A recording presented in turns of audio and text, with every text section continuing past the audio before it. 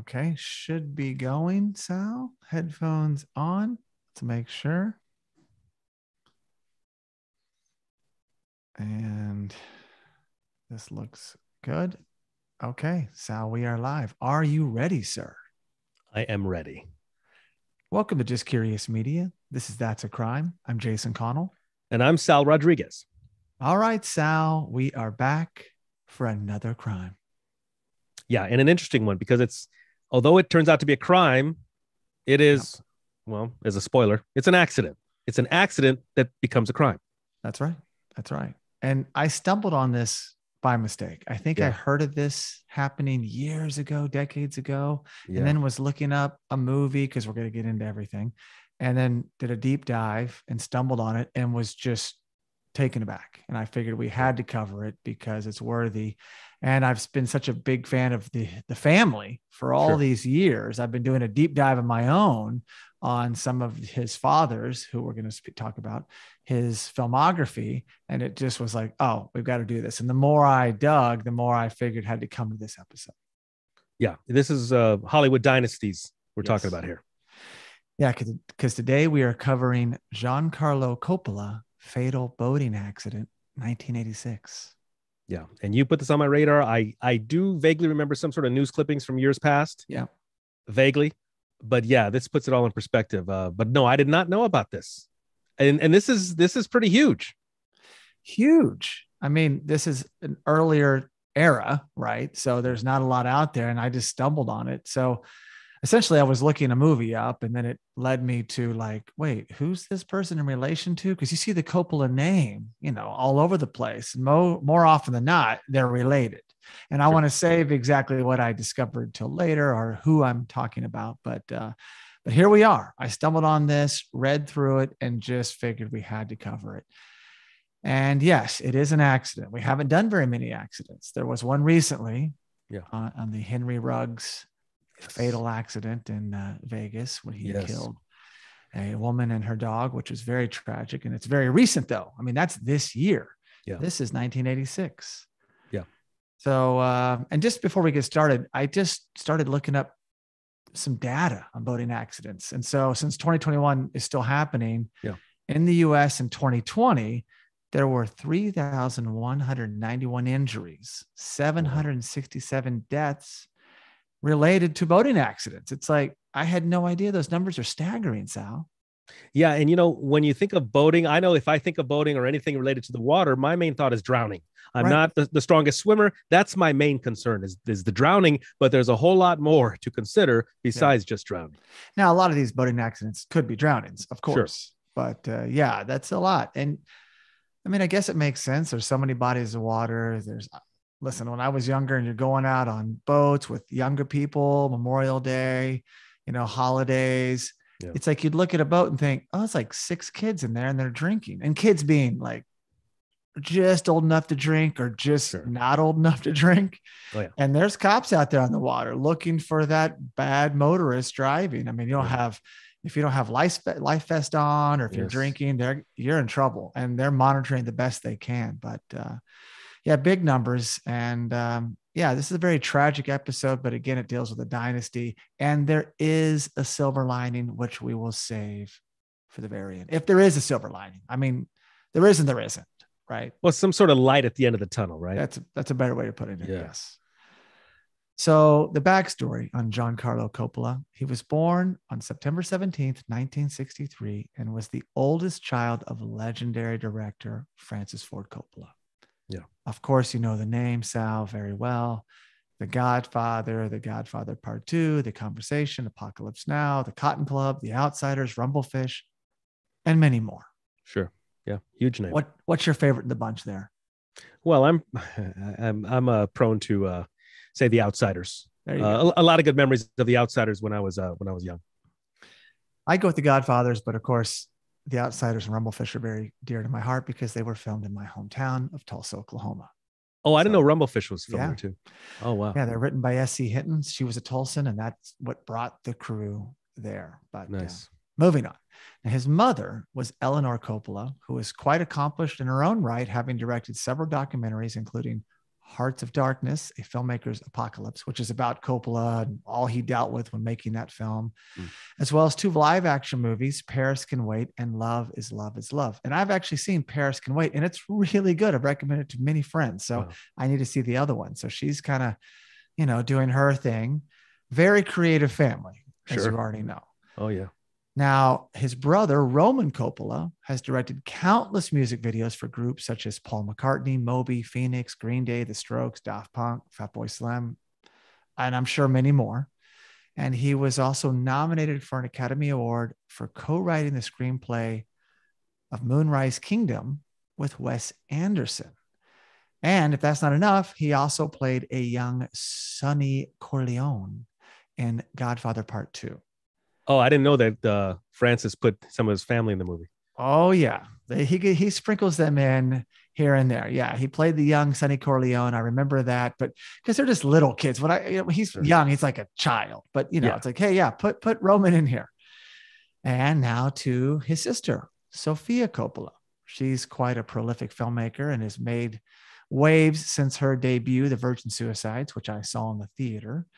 Then her second film, Lost in Translation, was nominated for 3 Academy Awards in 2003. Best Screenplay, Best Director, Best Picture, and she won for Best Screenplay. She would later make other such hits as Marie Antoinette and The Bling Ring, among others. She also played a little girl in The Outsiders. I remember that. She played Patty's sister in Rumblefish and Marie Corleone in The Godfather Part 3. And that was a bigger role. It was supposed to be Winona Ryder, who dropped out. So, I mean, this is Sofia Coppola's probably biggest acting gig. She plays a major pivotal role in that movie. So, wow, I did not know that. I've seen Lost in Translation, but I don't know the rest of her work. I saw that in the theater as well. So if that's not enough with the family and the talent that be, I'm going to mention 2 more. Her cousins. His cousins. Apologies. Yes. Jason Schwartzman and Nicolas Cage, whose credits go on and on and on and on. So sure. You can tell that this is, Francis paved the way for everyone else to be in the arts and be successful in the arts, and no exception with Gian-Carlo, because we'll get into his career as well. Yeah, but you know what? I think you're born into some pressure there. There's that. Yeah. You better. Well, he's the oldest, so these other 2 accomplished this after his passing. Okay. So, he was definitely first one out of the gate, leading the way. Oh, because he was the oldest, yes. And has the tragic accident, and they carried on. Maybe they were also driven for him as well. That can happen. Yes. I'm sure it's a lot of that. So Gian-Carlo was working in the family business like his siblings and appeared in some of his father's films. In The Godfather, he appeared with his brother Roman as the 2 sons of Robert Duvall's Tom Hagen's character. I remember those kids running around as well. Didn't know it was Gian-Carlo and Roman. Sure. He also played a boy in church in The Conversation and cousin James in Rumblefish. Now, I have not seen Rumblefish in years. Now I've got to go see it again. Yeah. And see exactly who cousin James is. I'm sure it's a small role, but still, it's a great film, loaded with talent, and filmed in Tulsa. In addition to that, he was an associate producer on Rumblefish and The Outsiders, and the second unit director on The Cotton Club, which is also, of course, his father's film. So you could tell that he was probably doing that producer path, unlike Roman and Sofia. And I also want to give a shout out to second unit people, Absolutely. Second unit directors, because, in case somebody out there listening doesn't know, so you got the first unit, which is, if the main star is going to do a scene, main cast, they're going to film that. And then they want to take advantage of the schedule, take advantage of the daylight, the weather. So they'll send a second unit out, maybe to film some car chases, or maybe some street scenes or whatever. So I have worked under the directorship of some second units, and it's very interesting because there's oftentimes a lot of action going on in second units. And many of them go on to become directors, very accomplished directors, because it's a lot. It's a heavy burden, especially on a bigger movie. Your second unit, that's a ton of pressure. Yeah. Hey, we need some pickup shots, grab these guys or whatever. So yeah, he was doing that. And just prior to his death, Sal, director Penny Marshall, rest in peace, had hired him to work second unit on her film Jumpin' Jack Flash. Nice, with Whoopi Goldberg. You could see he was definitely going this path, and maybe he would have been a director as well. Sure. But he's got some producer chops. He's done some acting, and he's doing lots of second unit things. So obviously tragic that you could just see the path that he was on, what his family's gone on to do. Giancarlo would have been in the midst. And there's probably many movies that we'll never get because he's not with us. Sure. Yeah. So now to the accident. There's not a ton on this accident. Unfortunately, that's why we really wanted to paint a big picture of Giancarlo and the legacy. Well, you mentioned the era. If this were to happen today, there most likely would have been some video footage. Absolutely. Absolutely. And his life would have been more documented online. Yes. Yeah. There wasn't a lot for me to go off of, and that's fine, but this is all I have. Yeah. So on May 26, 1986, Gian-Carlo Coppola, who was 22 years old, wow. So ridiculously young. Oh, yeah. And his friend, Griffin Patrick O'Neal, who was 21. Now, the last name may sound familiar. His parents are Ryan O'Neal and Joanna Moore. His sister is Tatum O'Neal. Oh, yeah. I believe he's got siblings as well, but that's the name that you would know from all of her acting credits. Oh, yeah. They took a break from filming one of Frances Ford Coppola's movies, Gardens of Stone, in which Giancarlo was working on and Griffin was acting in. And let me just say this now, was later replaced. Oh. We'll get to that. But yeah, they rented a 14-foot motorboat to enjoy Memorial Day on the South River near Annapolis, Maryland.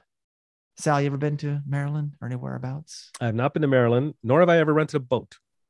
Okay. All right. Yeah, I've definitely been to Maryland, not to this particular region, but I have rented a boat, but I was in my 30s or even my 40s. I never would even think to rent a boat in my 20s. And I'm shocked that you could do that. Of course, this is the 80s. Yeah. Because I think they've also changed car rentals. I believe you have to be older now to even rent a car. Okay. Because I think I was renting cars in my early 20s. I don't think I could do that today, let alone a boat. Yeah, exactly. So around 5:15 p.m., 3 hours into the rental, O'Neal was piloting the boat and attempted to pass between two slow-moving boats. Now, Sal, I know from my years of being on lakes that you absolutely veer on the side of safety and avoid anything that even puts you in just a little bit of danger. You always veer to the right and stay clear of everything. Yeah. So already this is a bad idea. Well, as a landlubber, as they say in the Navy, I think, I didn't have any experience on lakes, rivers, or boating or jet skis. I had an old girlfriend whose family used to go out into the river. And when I arrived there, I'm just ready to have a good time, but I didn't realize how there's a lot of rules, right? You got to follow. There's a lot of safety protocol. There's sort of a code also, right? It's an interesting environment. It may not be just the fun and games you're thinking of. There are a lot of rules to follow, and namely in the name of safety. You need a responsible captain or someone ahead of the ship, piloting the ship, because you'll go into some areas. It's like they don't want you to bring a wake in there, so you gotta throttle it down. Mm-hmm. I know when I rented a boat in Minnesota a few years ago, I had Nico on the boat, but when you took off from the dock, they had one of their employees do that for you and then jump off the boat. And as you got close, they would come to a special pier, jump on the boat and dock it, because they just didn't want the responsibility of you banging into other boats and things. And you should have seen Nico when that guy jumped on the boat, though. He was like, he thought we were being attacked. Well, yeah, like a pirate. Nico being a huge white German Shepherd, but he's all fun and games until someone tries to board our vessel. Yeah. But so that was interesting to see. If you're just having your own boat and you're docking it yourself, that's one thing. But you get around a lot of safety provisions. It's like, whoa. They know better. Even just putting gasoline in a boat can be dangerous. Oh yeah. So look out, beware of danger. Again, going back to what I said earlier, not just drowning.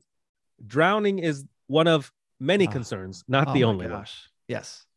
So as O'Neal tried to maneuver, between these two boats, he was unaware that the boats were being connected or were connected by a tow line until it was too late. O'Neal barely had time to duck, but Coppola was struck and thrown onto the deck of the boat by the force of the cable. Wow. Yeah, I mean, it's just that fast. You get close, like, wait a second, what is this thing I'm seeing? You duck, you hope that your buddy's, looking as well, or maybe you're screaming at him and it's too late. it was too late to veer. You can't throw it. There's no brakes. Sure. You got to throttle down and back up. So, I mean, already this is just like that. Witnesses testified that O'Neal was hysterical after the accident, screaming, "Oh God, please help me. He's dead." Wow. So this is just tragic. Yeah. Terrible. And lucky that O'Neal didn't die too. Right. Yeah. I mean, he could have this could have been a double death. Yeah. Double tragedy. And I don't really know how far apart these two boats were, what he was trying to do. Maybe there was a pretty good distance, but they're both going the same direction. And it's something you just want to avoid. There's no point in going through that. There's just no upside. Yeah. I think that I would imagine boating is similar to driving. You want to operate defensively. Yes. That's what you want to do. And obviously he was not operating defensively. I'm sure he broke some sort of rule or code by even doing what he did. Yeah. So he was most likely in the wrong for even trying such a maneuver. And unfortunately, absolutely deadly in the end. And just in driving cars as well, you can't assume, let's assume that for a second, that it wasn't being towed. It's two boats going the same direction with a space between them. But you can't assume they know what you're up to. No. So don't put yourself in that position because they're not expecting someone to come right in front of them. Even if it wasn't being towed, it could have been an accident. Yeah. So not a good decision. Again, 21 years old, 22 years old in the boat. Young people sometimes don't make the most cautious decision. And immediately my mind goes to alcohol has to be involved. Sure. Right. Yeah. Well, if you think of, two early 20 somethings on a boat, you're going to think that. Sure. But we'll get to that. So emergency medical teams took Coppola ashore and tried to revive him. He was taken to Arundel General Hospital, where he was pronounced dead at 6:20 p.m. The medical report stated that Coppola died of head injuries, including a fractured skull and brain damage. He also had abrasions on his left arm, his left side of his face, where he was hit by the tow line. Wow. So, that's just incredibly sad. Was it the tow line that caused the fractured skull, I wonder? Or maybe he wound up on the deck, maybe hit the deck? Could have been that. Wow. Yeah, because I was trying to get clarity if this cable was, was it a cable? Was it a rope? I read both. Tow lines can be either. They can be pulled with a rope. If it's a rope, you think, oh, well, maybe there's a little more give. That thing is super tight. And you're going, and so that's still going to hit you very hard. A cable might have done more damage because it might have ripped, it could behead somebody. Yeah. So it could have gotten, a death is a death, but it could have been, I guess, more gruesome could have been a decapitation. Yeah. It could have been. Yeah. I guess if I had to choose death by rope or death by cable, I guess I would choose death by rope. Even though there's no evidence that it would be any better. I think I just imagine a rope is just a, teeny tiny bit softer than a metal cable. But there you go. Regardless, rope or cable. Yeah. Really bad. So authorities said that the boat was traveling about 15 to 20 knots. Now, I don't know my knots. I don't know knots, no. Which is 17 to 23 miles an hour. So it's not like crazy fast, right? It's another thing I thought these guys are just like, cruising super fast, having a Budweiser, a cold one.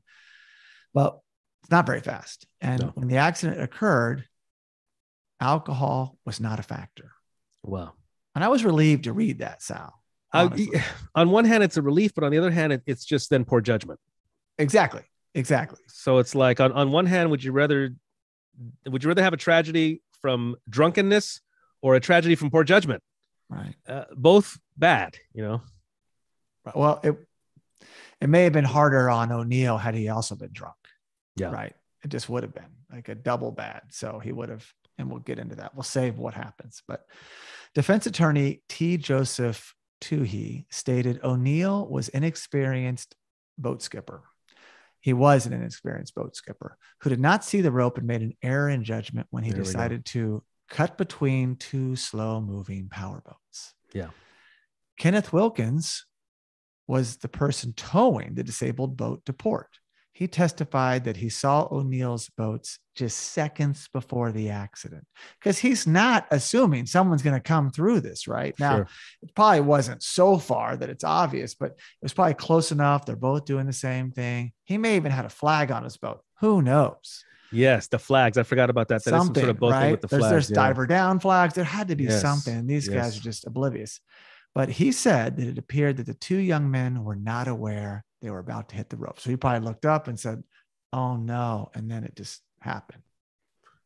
Yeah, you gotta expect the unexpected. I've learned that a lot in life. And by the way, I've learned the hard way by expecting the unexpected. I like to drive around sometimes. Sometimes I'll drive at night and with the lights off, like if I'm through like a park or something, and it's not safe, but it creates sort of a spooky factor. Okay, so guess what? The other night I'm driving through the park, the lights are off. All of a sudden, I almost plowed into a gate because they had closed the park. A gate in the middle of the road that I did not see because my lights were off because I was being stupid. Yeah, that was pretty stupid. Okay, so no, I was not drinking. Okay, all right. But my Just point an is, error in judgment. My point is, you're not expecting a gate to be in the middle of a road. Yeah, but there it was, almost plowed into it. So here I am now. Had you hit it and been fined, you could have been on That's a Crime. I probably would have been on That's a Crime because already I was, I think, at the park after hours. So officially trespassing. It would have been, it wasn't good. My point is that whether driving, whether boating, expect the unexpected. Yeah. And hell, you know what? You could do stupid things at 22 or at 48. You know what? Yeah. Just be careful out there, please. Yeah. So O'Neal was indicted on 5 misdemeanor counts, including boat manslaughter and reckless and negligent operation of a boat. He was later charged with manslaughter. Wow. He pleaded guilty to the lesser charge of negligent operation of a boat. He was fined $200 and sentenced to 18 months probation in 1987.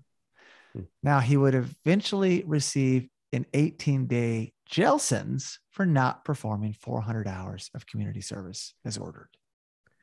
Yeah. Okay, this is where it starts to get into, well, yes, what's wrong here? Yeah. He did something. He had a major screw up. There was a fatality. You would think you'd be on your best behavior, right? At this point. Yeah. Why is he not doing the community service? Well, there's more to that story. Yeah. And again, we mentioned at the beginning that his father was Ryan O'Neal. Yeah. And there's a quote from Ryan O'Neal from 1986. And Sal, why don't you go ahead and read that for us?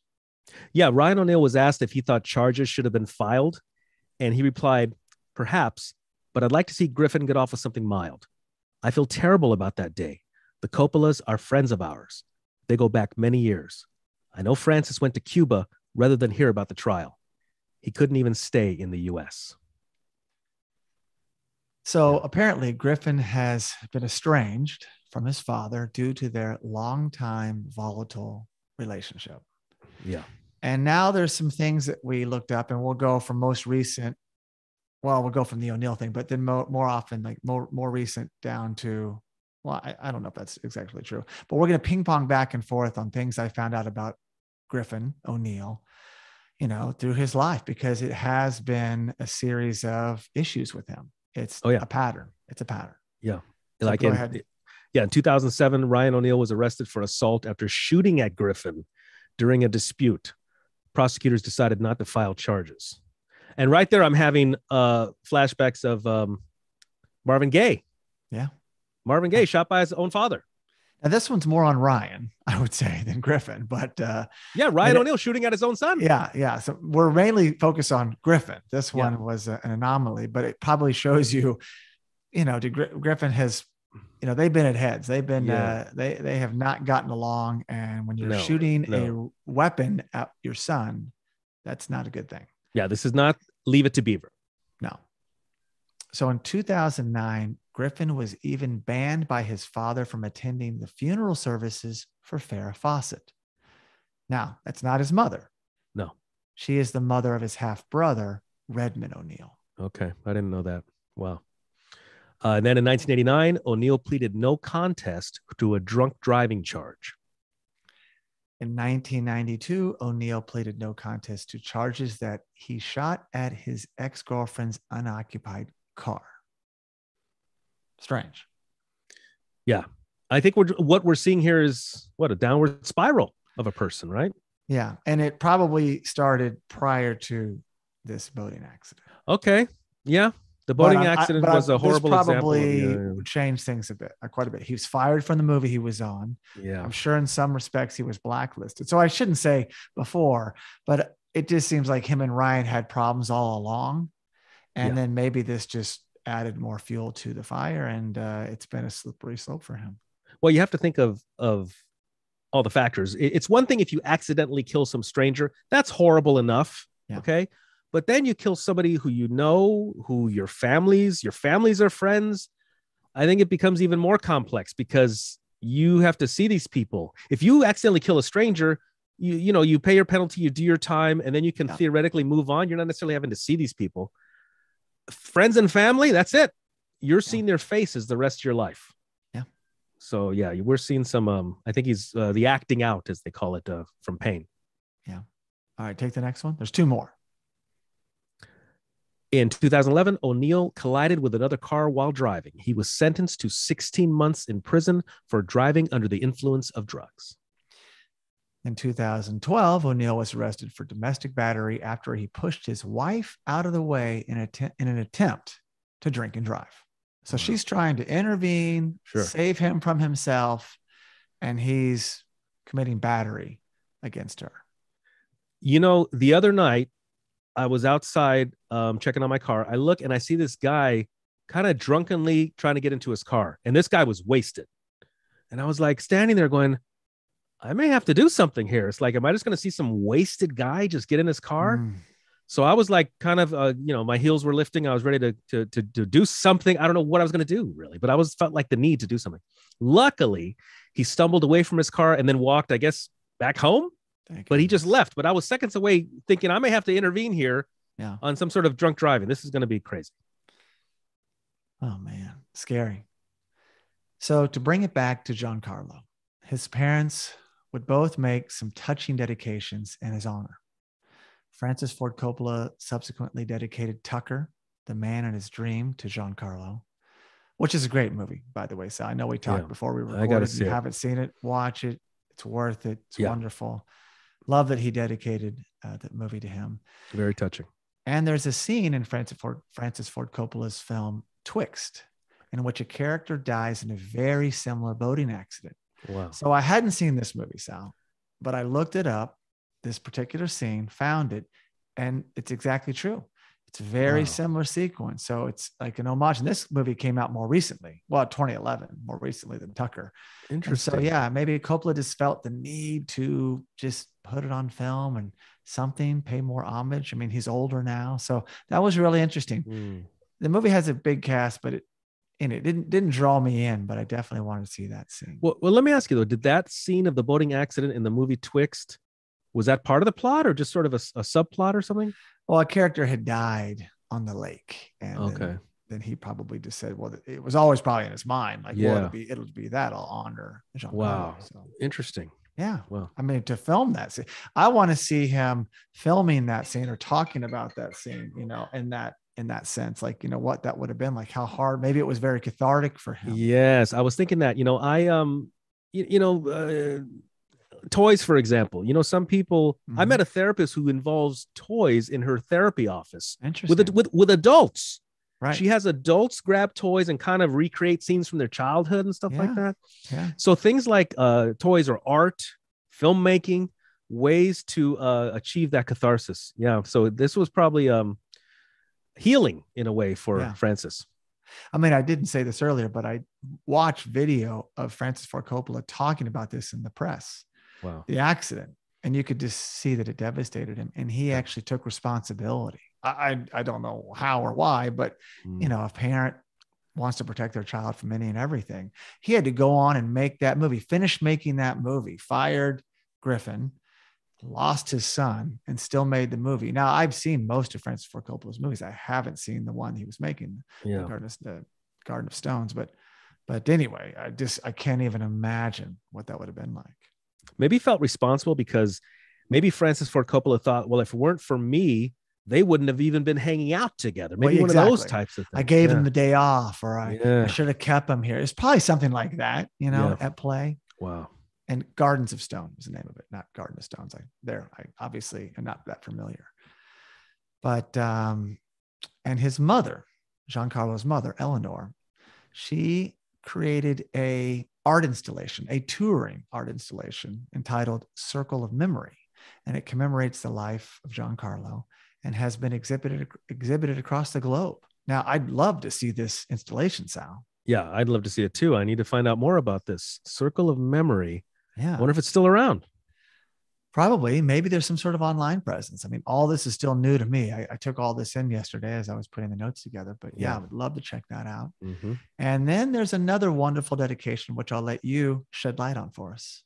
Yeah, because this is where more of the Coppola name even sounds off more to me personally. Yeah, right. Because yes, there you go. So at the Inglenook Winery owned by Frances and Eleanor in Napa, California, there was a 12-acre vineyard called the Gio Vineyard, named after Giancarlo, which was planted in 1988. So now I'm sitting here thinking, I've had Coppola wine. Yes. Have we possibly drank wine from grapes from the Gio Vineyard? If I haven't done it already, I'm going to be doing it now. I'm going to be looking this up. Yeah, I had no idea, man. You mentioned that because that's what came to mind with you. Like, oh, the vineyard. And I found this little detail in there and we included the notes. So fascinating. Yeah, because Coppola is big in the winemaking industry now, much like one of our other heroes, Robert Mark Kamen, who wrote The Karate Kid. He owns a vineyard. So it's something to aspire to, having a vineyard one day. Yeah. Gio Vineyard. I'm going to look that up for sure. Now, Sal, as I said in the beginning, I was trying to call it a silver lining, but you put it best. Light at the end of the tunnel. Yes. Much better. And here's where this comes into play. Gian-Carlo Coppola was engaged to Jacqueline de la Fonte, who was pregnant with their baby at the time of the accident. Wow. And looking at the dates, she was newly pregnant. Yes, entirely possible. Or maybe entirely they didn't possible. know. There you go. I think that makes it even more interesting if maybe she didn't even know she was pregnant at the time. Yeah, but we don't know that. So the baby, Gian-Carlo Coppola, goes by Gia, was born on January 1st, 1987, a New Year baby, another good luck charm. So, and she will turn 35 this New Year. So she's outlived her father already, who dies at 22. Yeah. And Gia, much like the rest of the family, is in the entertainment industry. Yeah. She has played the daughter of her real life great aunt, Talia Shire, who I didn't mention earlier, is definitely related to Giancarlo, his aunt. And this is Gia's great aunt, Talia Shire. She played her daughter in New York Stories, which is a great film. It's like an anthology film. Like Scorsese does a section and Coppola does one. It's one of those yeah. I've heard of that one. And then there is The Godfather Part 3, in which Gia played her granddaughter. Again, I remember the movie vividly. I watched it recently because I was watching Coppola's new cut of the movie. Yeah. And so you see little girls running around and she's one of them. Gia was very young at that point in time.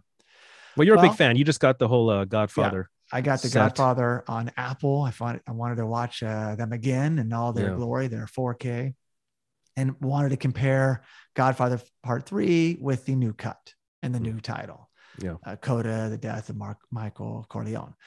So, which was really good. It was interesting. So, but Gia would also go on and direct. She made a movie called Palo Alto and more recently one called Mainstream. And I'm sure there's many more to come. And the reason this entire Gian-Carlo Coppola story came on my radar is because I looked at the movie Mainstream on IMDb. It popped up and I was like, Mainstream, interesting. Look at this cast. And then there's Gia Coppola. And of course that you're clicking going, Gia Coppola, I know Sophia, I know Roman, I know, of course, Frances and Eleanor. And that's how I figured this whole thing out. And I was just in awe, like, wait a second. I never heard of Giancarlo. If I did, I was young.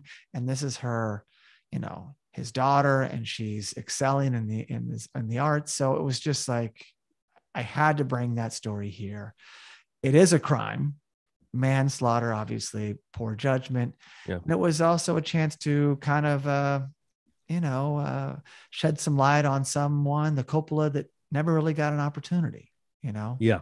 But you know what, Jason, as far as crimes go, I Our own do agree dedication. with the manslaughter charge. And I think that a lot of recent cases, which we don't need to go into, but a lot of recent cases, I think should at least warrant manslaughter charges. And sometimes they don't get off with no charges, you know? So it almost seems like manslaughter is almost not utilized recently. In recent times, you just don't hear about manslaughter as much.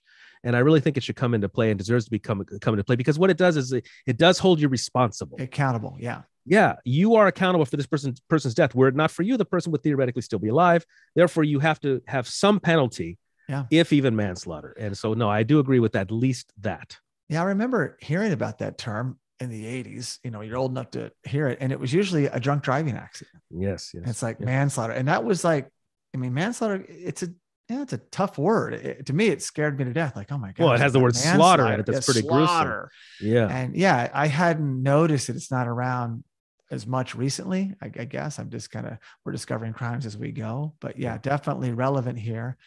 And I meant to say this a minute ago, but this is our dedication to Gian-Carlo Coppola, essentially. I mean, we cover crimes and we paint the whole picture, but you can see that he was taken from his family, this world, far too soon. And a simple judgment, an error in judgment, caused that.